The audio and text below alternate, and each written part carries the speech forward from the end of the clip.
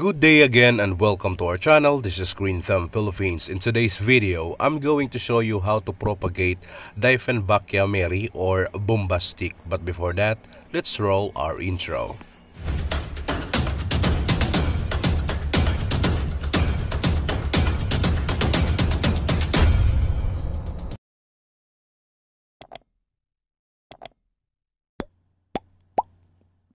So I have here cuttings of our Dieffenbachia Mary or Bombastic as others call it.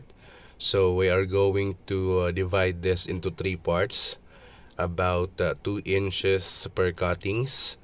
I'm going to get my blade and I have to cut this one into three parts. Sa mga Pilipino nga palang nagre-reklamo sa English ko, so sa mga toxic-minded na Pilipino, so I'm trying my best to speak in English kasi most of my subscribers ay nasa ibang bansa, so intindihin nyo na lang.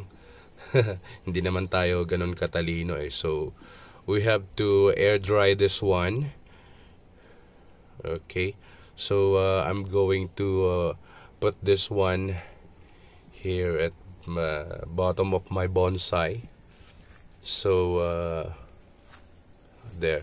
Okay, so we cannot plant it directly because if we plant it directly into soil, it will root rot. So we have to wait for 24 hours for the complete air drying. So after 24 hours, this is complete air dry. So this one, and I'm going to make this, and this one is I'm going to give it to my friend because he want some Dieffenbachia Mary in his garden. So I give one of the cuttings. So I have here my pot. So one of my practices is to put some dry leaves at the bottom part because it will act as a stopper of the drainage, and it act also as a fertilizer as they decompose when the days goes by. So for now, I'm going to add our soil mix. So our soil mix composition is about 50% of garden soil, 40% of coco peat, and 10% of rice hull. So as you can see, this is completely air dry.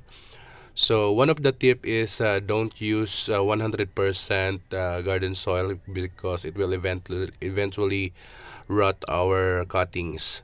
So we have to use 50% of garden soil, 40% of coco peat, and 10% of our rice hull. So for now, let's plant this one. So in planting this one, we have to make it a little bit slanting, or just like this. Just plant it as in a slanting style. It will be completely cover the whole we call this cuttings, and this one also. So slanting, and then we have to cover it like this. Okay, and then one of my style and my practices is I'm always adding our Epsom salt, okay, to boost the process of this, okay, to boost the process of the rooting stage. Just a pinch of Epsom salt, magnesium sulfate, and then I'm going to add a rainwater, or any tap water will do. So just a little bit of water, just like that, and then in the other side, I'm going to water it just a little bit. Okay, so after this, we have to place this one at the shaded part in our garden, or in the shaded part of in our house. So I'm going to put this one here, the shaded part of my garden. As you can see, there's the ceiling, and then I'm going to place this one in here. So one of the tip is do not water it every day because it will eventually rot our cuttings. So just water it every 5th day or every 5 days. Okay, so for now we have to wait for the result. So after 2 months, this is the result of our propagation project. As you can see, they are growing so well, and they are so beautiful, and they are so healthy. So as you can see, this is the simplest way of propagation of our Dieffenbachia meli, or Bombastic. So as you can see, they're so beautiful and lovely.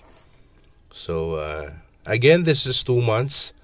So again, this is Green Thumb Philippines saying thank you, bye bye, and I love you all. Thank you for watching.